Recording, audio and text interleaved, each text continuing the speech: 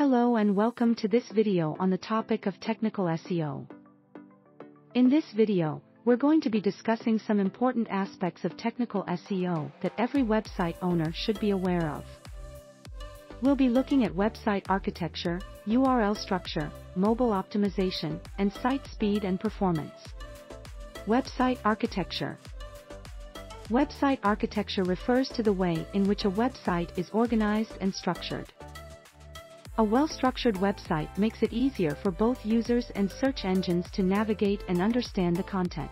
It's important to have a clear hierarchy of pages and content, with important pages being more easily accessible and closer to the home page. URL structure. The URL structure of a website is another important aspect of technical SEO. It's important to have clear and descriptive URLs that accurately reflect the content of the page. This makes it easier for users and search engines to understand what the page is about, and a good URL structure should also be easy to read and free of unnecessary parameters and symbols. Mobile optimization.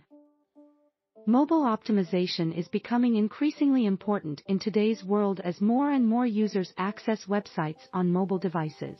It's important to have a mobile-friendly website that is easy to use and navigate on small screens.